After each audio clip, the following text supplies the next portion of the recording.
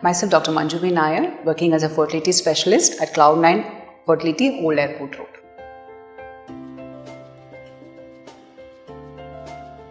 When a couple comes to us for a fertility evaluation, the primary thing what we need to check is, we need to check both husband and the wife together.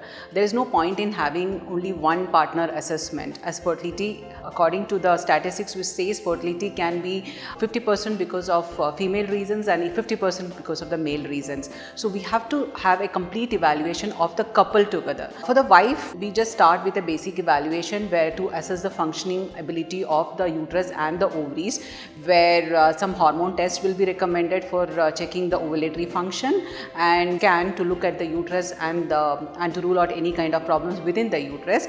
Also, a basic evaluation of tubal function, which we call as Hysterosalpingogram, is done to look at the functioning ability of the fallopian tubes, which is a very important structure related to pregnancy or a conception.